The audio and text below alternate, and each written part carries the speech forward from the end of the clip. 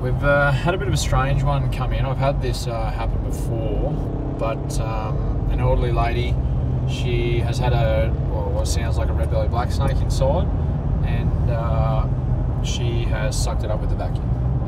Obviously, we don't recommend doing this. Apparently the snake's still moving around and hopefully it's going to be fine. But yeah, she's sucked it up with the vacuum because she wasn't sure what to do and how to keep it from moving.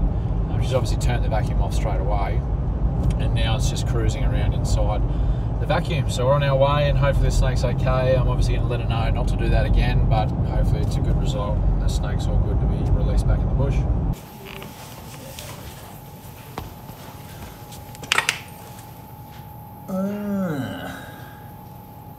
What is he? Yeah, it's a red belly. Yeah, he must have got in through the garage, I reckon. Yeah, okay. He doesn't look injured, which is good. Let's definitely not suck him up again, though. Yeah, but I don't want him to bite me. No, that's why you just stand back and just call us and we'll be here straight away. We can find him. If it was like an old Queenslander with bloody gaps everywhere, they're hard to find.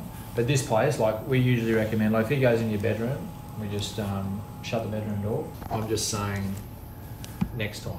Hopefully there's no next time. Yeah.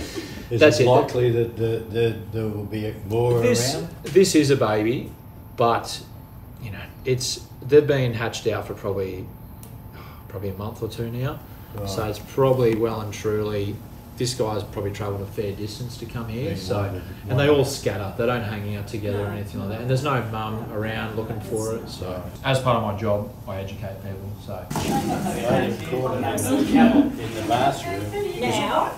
Oh, the bottom. Okay. One of them drops out at hinged. So you can drop him straight into your bag. Cool. So as you can see, we've got this gorgeous little red-bellied black snake.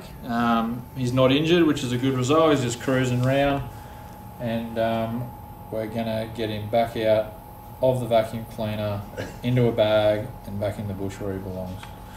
So That snake sound if he's hit or not. Oh. let's just have a quick check again. Oh God. No, he seems fine. He's moving all fine. Probably just a bit shaken up from his little roller coaster. I would have been shaken up too going up the barrel of the vacuum cleaner. Alright, we've got this gorgeous little red belly that was sucked up by the vacuum cleaner. We obviously recommend not doing that. The lady did panic. The snake's not injured, which is a good result. She's been educated and the snake is fine for release. So good result all around. She won't do it again. She'll just call us next time, but the little fella can go back into the bush.